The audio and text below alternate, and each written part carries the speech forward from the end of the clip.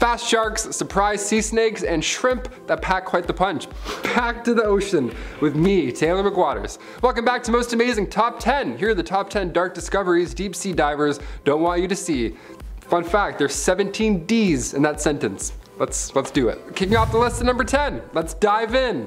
Ooh, Barracuda. Exploring the deep is dangerous if you're a diver, of course, not because of the deadly ocean life surrounding your every direction, but because if you come up too quickly, major health problems will follow. But if not that, probably a deadly barracuda, equally as scary.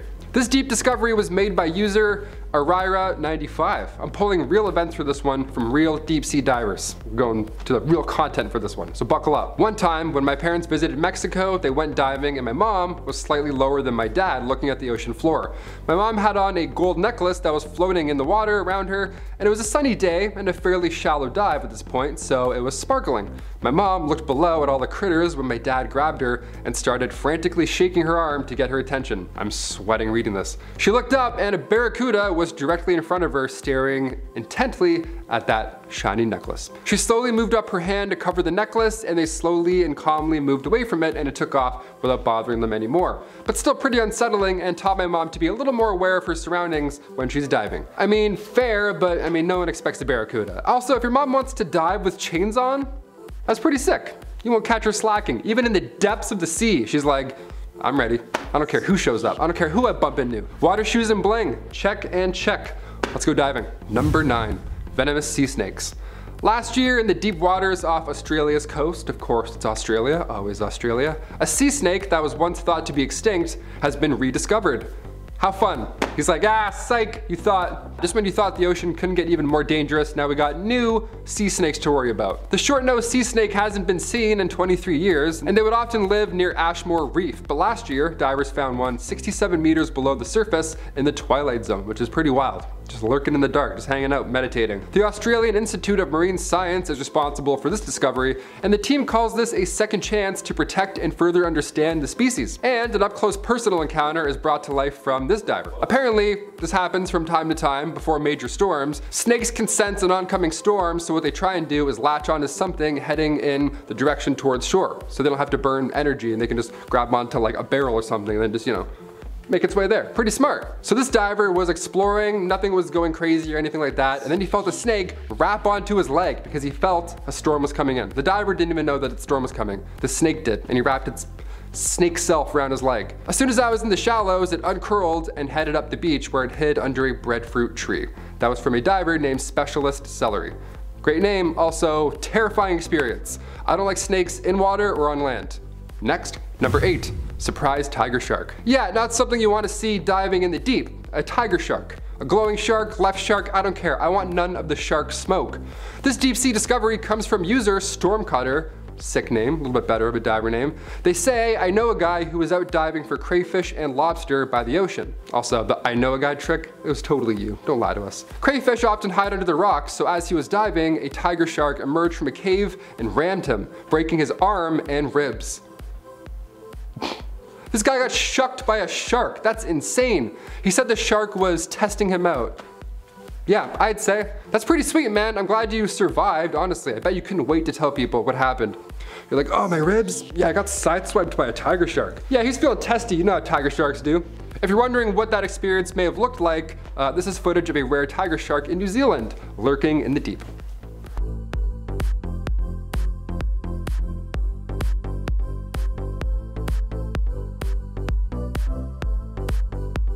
Number 7, Humpback Mama. This deep dive happened about a year ago. A diver named Sidetrack38, that's their username, not their legal name, although that would be pretty sweet. Sidetrack38, he's like, what's up? They were exploring the ocean one afternoon when all of a sudden they got charged by a mother humpback whale. The divers shared their experience online, saying, her curious calf had swum around us and we were between her and the calf. 2 of us never even saw her coming. We were watching the baby, but our third diver saw her come. She kicked down and swam under us last minute. We didn't see anything until that 60-foot freight train passed just underneath us. Whales are beautiful. They're beautiful but terrifying creatures, my friend.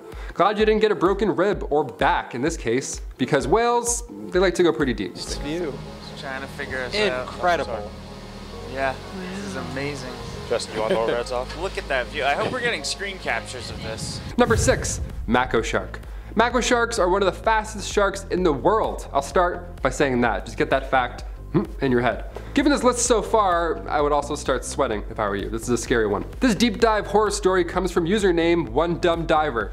Great name, they clearly made this account just to share this occasion, so let's dive in. Nowadays, we dive with shark shields, which emit electronic pulses that freak the sharks out and keep them away. But back then, what we used was essentially a chainmail sleeve. The idea being that sharks hate the taste of metal, so if you give it your arm, it'll bite down, decide you're gross, and then move along. So I wait, it comes over, and I make a perfect move to give it my arm. However, just before the crunch, it occurred to me that I had left my sleeve on my bed. Now I had a huge open, gashing wound on my arm from the bite in open water, and I trailed blood everywhere. Not an ideal scenario. So once the shock finally wore off, you realize that you're in salt water, and salt and open wounds, they don't feel good. In a panic, I dropped my weight belt and shot up to the surface without any sort of waiting period. Not great. Because I hadn't been paying attention to the currents, I was approximately a quarter mile downstream of my boat, which meant that I had to swim back up to it. After getting bitten by a shark, imagine having to swim, that is a nightmare scenario. Glad you're okay. Also, you're not a dumb diver, you're experiencing the things, you're figuring it out. You're doing great. You're brave. I don't even like going in lakes. Number 5, more sea snakes. Coming from Patrick667 about a year ago as well, they posted, so 3 days ago I went snorkeling off Mimba Island in Zanzibar. Everything went normal and we started heading back, so I grabbed my net and I put my black fins, my black mask, snorkel, and black wetsuit inside. Once back ashore, I grab my bag, jump off the boat, and head to the rental office to return said equipment. At that point, I feel my bag is moving somehow. At first look, it seemed like a flat black worm squirming quickly. After rotating the bag, I realized I was looking at only the tail of a 1 meter long black sea snake, one of the most venomous reptiles ever, trying to get out of the net. Like in the lobby. How it got there, I have no freaking clue. That is a nightmare scenario. Imagine being like, thanks so much, I had a great time. Here's a sand dollar. Also, don't mind the venomous snake. Number 4, the frilled shark. Back in 2004, marine biologists discovered this dinosaur, the frilled shark, just hanging out, just lurking about 870 meters below the surface. So if you're anywhere around there, watch out. This one looks like an eel almost. It's so scary looking, it's so slippery and quick.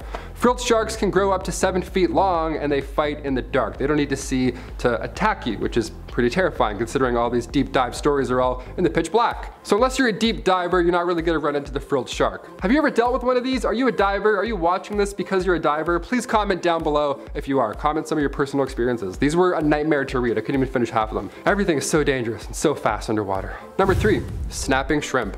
This little guy can literally create a sonic boom as it attacks you. That's how fast it is. You won't see him coming, and neither did this diver. Here's a clip of a mantis shrimp punching through a diver's gear. Yeah, right through their water shoes. Bam!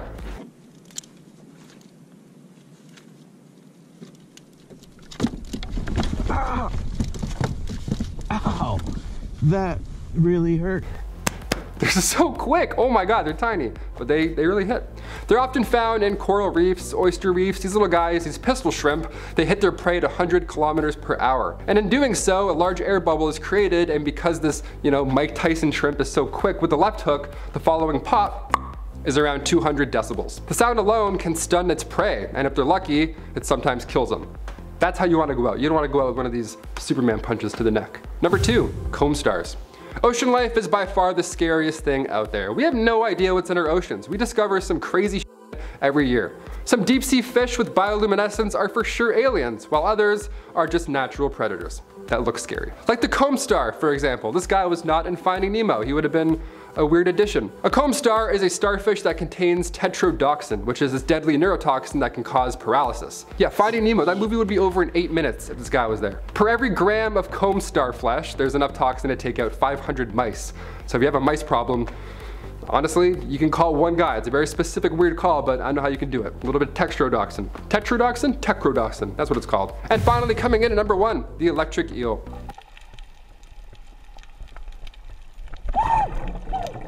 Awesome, that's the worst thing I've ever seen. Great.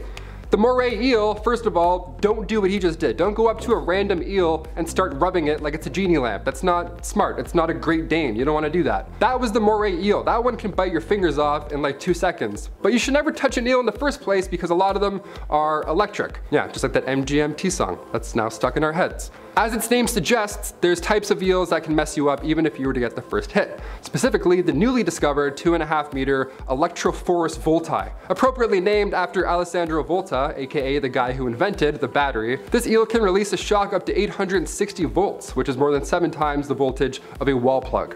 A swimming wall plug that gets hungry. Nice. We love nature. I'm never swimming again. Guys, those are the top 10 dark discoveries deep sea divers don't want you to see. So many D letters in that title. I've been your host, Taylor Douglas McWaters, and I'll see you next time on Most Amazing Top 10. Peace.